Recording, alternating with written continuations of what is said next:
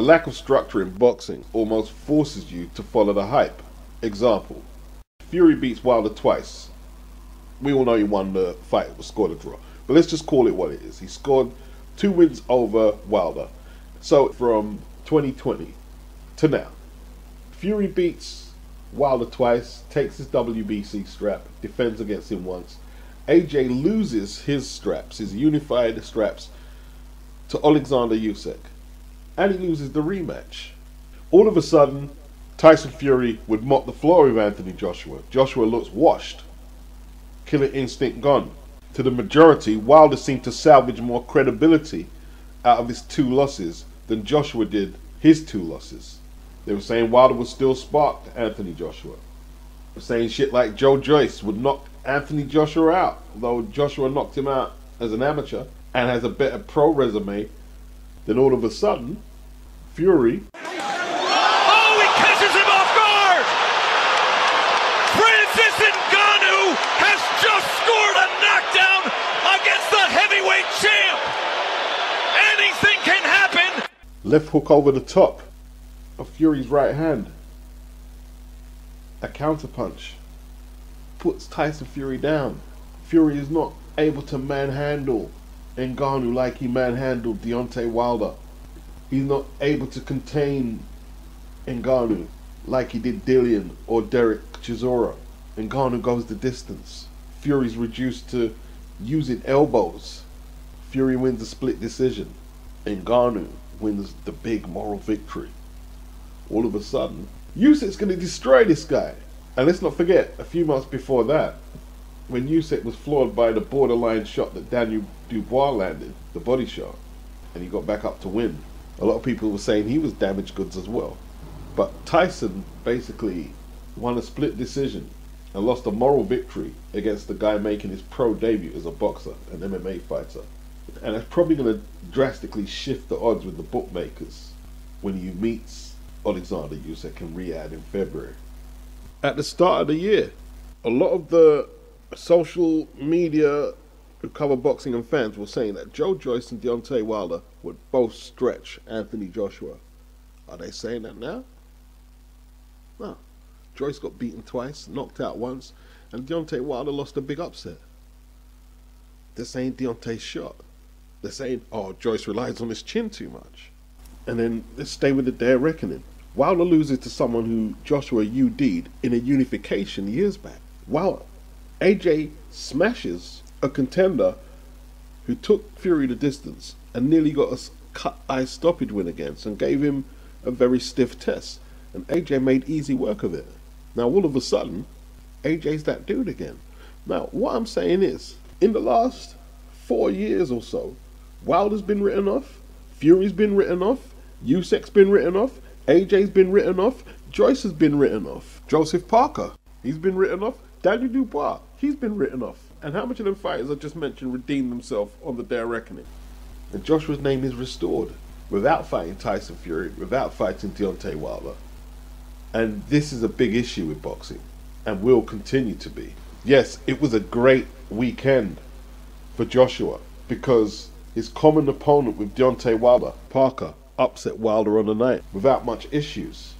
And then AJ's common opponent with Tyson Fury, Otto Wallin, wasn't even a good sparring session for Anthony Joshua. It wasn't even good sparring. We were wrong to assume that Joseph Parker would just crumble in front of Deontay Wilder. Joseph is a former champion who took on harder fights in his 20s on the come up than Wilder did in his 20s. And it should be a good lesson that, for one, this is not a golden era of boxing. It's not. And I'm talking about golden era for the heavyweights. The fact we're having debates like, look what A did to B, but couldn't do to C, to try and assess the positions of who's the best heavyweight. We're still doing that in 2023. And the fighters, you know, they're not fighting 3 or 4 times a year.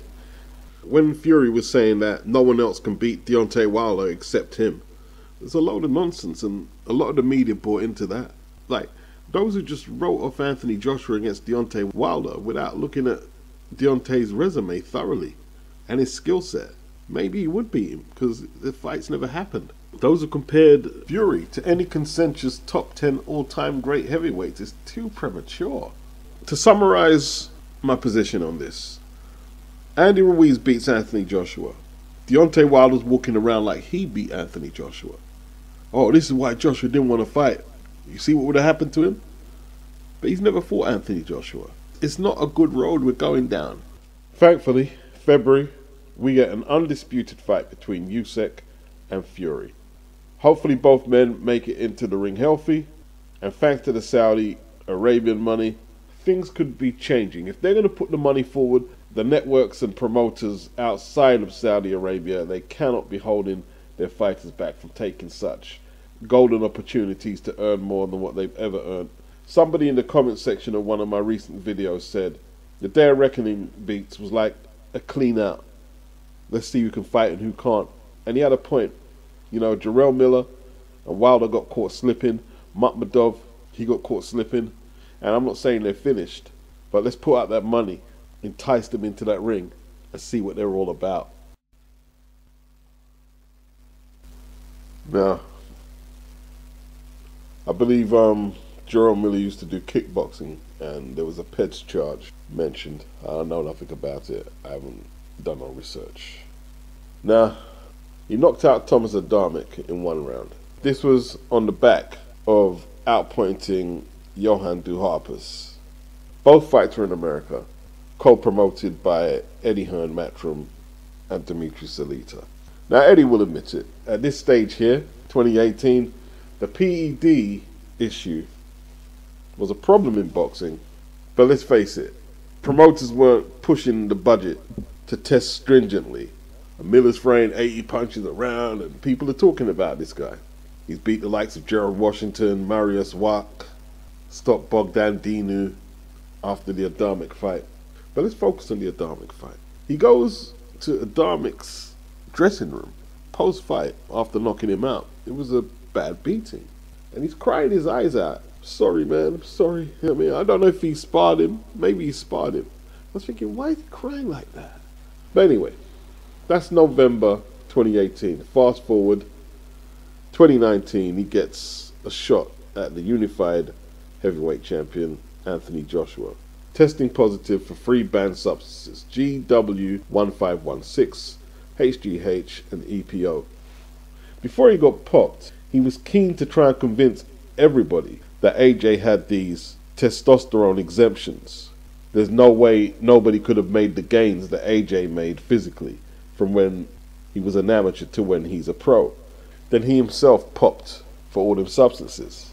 He violently pushed AJ at one of the press conferences. And I'm thinking to myself, there's something not right with Jarrell Miller.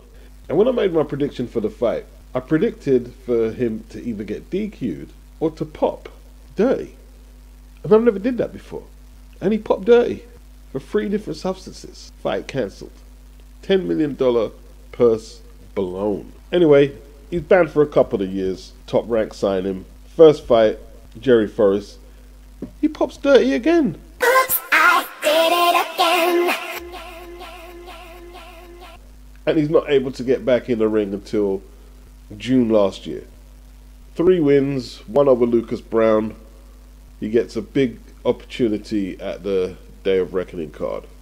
He's stringently tested, and apparently it doesn't look like he took anything, because this is VADA testing. Yeah, gets battered by Daniel Dubois, stopped in the last round.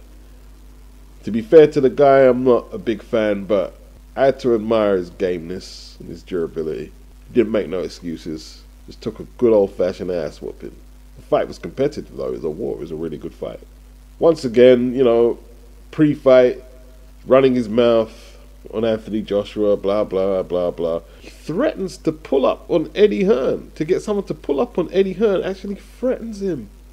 And the cameras are everywhere. He pushes Dubois violently pre-fight at the weigh-in.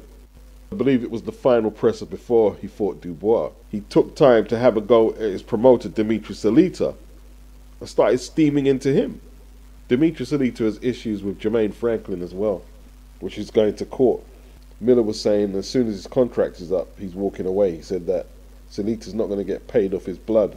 He's had basically no financial assistance from Salita, and he's mad. Salita's suing him for $5 million for loss of potential purses when Jarrell is popped for PEDs.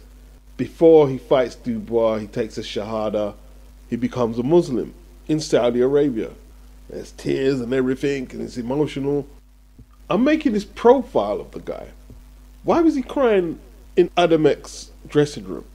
Well, more than likely, he felt karma that he took whatever substances and beat the crap out of him and could have killed him. And you know, this is why it's a sport, you know, one time's up and down, it is. The most important, I'm healthy, you healthy, is good, you know. We are your support. We are your fans, Jarrell. We are your fans from tonight. God bless you. You got 5,000 more fans. God bless you. Thank you. I'm sorry. Thank you, guys. Jarrell, You know what to do. human being. Okay, thank you. And then, you know, you're mad with Joshua, you're mad with this guy, then you're smiling and joking, you threaten Eddie Hearn in front of cameras, then you're crying at the Shahada. He's bouncing around everywhere. He can't get no consistency in his mood patterns at all. No one's happy all the time and no one's sad all the time, but this guy here... Again, I said I was a time bomb. I discovered this new channel, British channel, and he's very good. I like the way he ended this video about Jarrell Miller, the bully getting bullied. Was that always the plan? Yeah, finish strong. I didn't want to just rest on a point victory. I wanted to finish him, and the opportunity was there and I had to take it. What do you make of Jarrell Miller as an opponent? You know, he's my friend for life now. Yeah, what did... No, Daniel. Don't be naive. Stay away from toxicity. Acquaintance, yes. Friend, no. His brain is everywhere. Like, he might believe there's unfinished business with Anthony Joshua, but Joshua didn't take the bag away from Miller.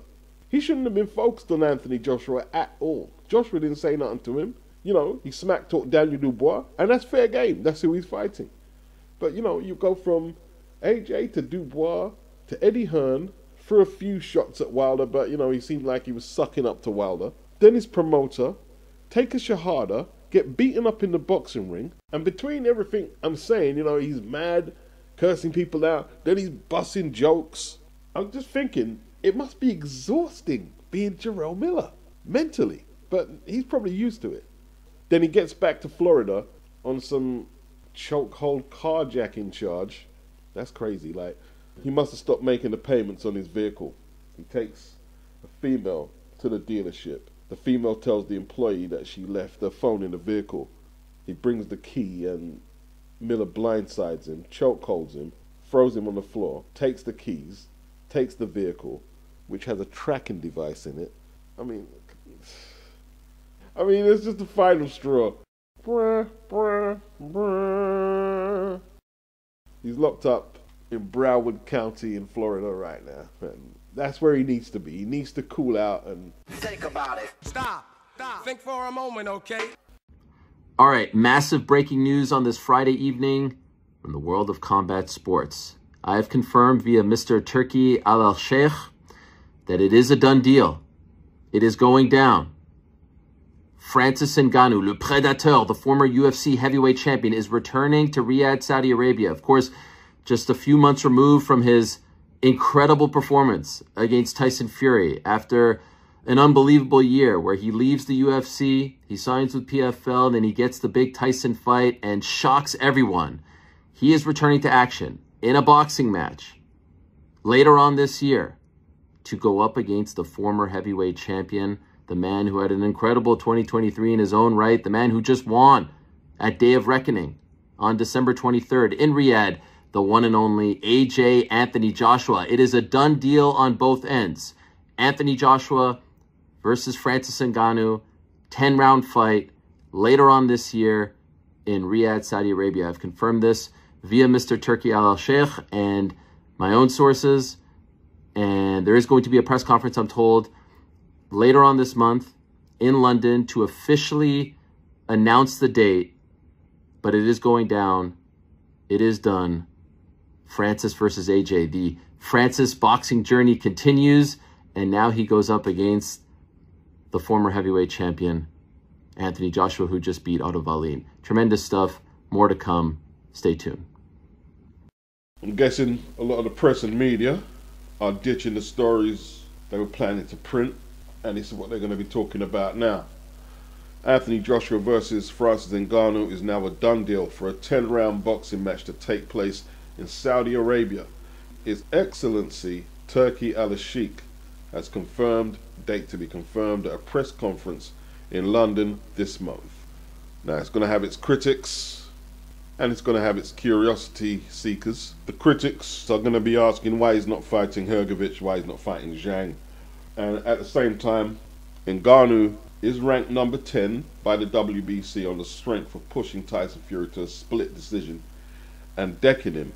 And it's a fight that all the other guys you're saying, why isn't AJ fighting them, like Zhang, Hrgovic, they would have all took the fight if they could get it. Wilder would have took it, but obviously he fumbled the bag.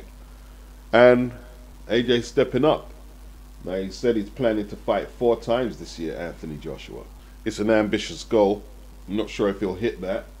But, you know, if he's fighting 4 or 3 times a year, then to me it's not a big issue fighting Ngannou. If you're going to fight once for the year and you're a champion, like Tyson Fury, and your one fight was against Ngannou, was an unproven quantity at that time, then it is a bit of an issue, especially if we're waiting for an undisputed fight between Fury and Usyk. But Joshua doesn't have a belt. A fight with Hrgovic for the vacant IBF belt, that's a little way off at the moment. I don't have a problem with it. I think it will become a problem if AJ struggles like Fury struggled with Ngannou. But if he can do a clean job, push him aside, then move on to the quote-unquote serious business of real boxers and belts, then it's not an issue. He's keeping active, and let's not bullshit around. Whether the Ngannou fight replaces the March the 9th date that the Wilder fight was supposed to be on, it's a truckload of money for Ngannou and Anthony Joshua and Eddie Hearn and Frank Warren and anyone else who's got their hand in the cookie jar. Now Ngannou is a very physically imposing dude, and I'm not doing a fight breakdown right now, but he's a big, strong dude. He's a unit. And Joshua, you know, he's got to stay on point because of that. He's fighting someone who's just as strong as he is. But as for Ngannou walking forward and trying to counterpunch Anthony Joshua, it's not like he has the hand speed of an Andy Ruiz or anything like that. He won't be able to get out the way of AJ's punches, and he won't be trying to get out the way. A lot of the times when he was beating up Fury, he was ignoring Fury's feints and just walking through him and just throwing hands. So it should be exciting. So I don't foresee the fight to be much issues for Anthony Joshua. I don't. You know, Ngannou doesn't have the element of surprise like he had on Tyson Fury. He doesn't have none of that going for him, and it's his second pro fight. We can't expect too much from him. I'm not sleeping on the fight. It'll be interesting to see what undercard they put together on this one. Almost as interesting as the main event, in all truth. And I think a few of the winners from the Day of Reckoning, and they're going to be saying, well, is it winner stays on? Because with the purses, there won't be no withdrawals unless they're literally on death's door. This is prize fighting. They say AJ earned around £10 million for pushing up Otto Wallin. Some sources say it was a little lower, but that's huge money for a non-title fight. You know what I mean? Wallin made about $1 million. That's a great purse. He only earned $200K for the Tyson Fury fight. Lyndon Arthur, $500K. Like, you might be saying, well, $500K in a lot. No, $500K is a big purse for Lyndon Arthur. Huge purse. Do the research yourself. Show me how much IBO champions are making $500K for their last or next fight. He's not making that kind of money on Channel 5. Trust me. We've got a domestic showdown at light heavy coming soon. Boatsi versus Aziz. It'll be interesting to see what their purses are compared to Lyndon's. Bivol, who defeated Lyndon, $1.9 million. It's good money. It's good money. It's nowhere near the $5 million against Canelo, but he's fighting Lyndon Arthur. It's good money. And I think Wilder made about roughly what AJ made. He just had to take a back seat on the A-side main event position. That's all. So yeah, Wilder was over there, you know what I mean? Even though he wasn't fit, but he was over there because of the bag. It's Prize fighting, a lot of people will disapprove. AJ versus Ngannou. I expect to see comments that are not in favor of that fight, and some who will be in favor. And I'll be interested to hear what you guys have got to say. You know, some people are going to accuse Joshua of chasing the bag, but the belts are tied up. Fury and Usyk have a two-way rematch clause. They're splitting a pot of up to 121 million. And Tyson still has to give Ukraine $1 million as part of the deal. I think he gets the lion's share of the split, 70% or so.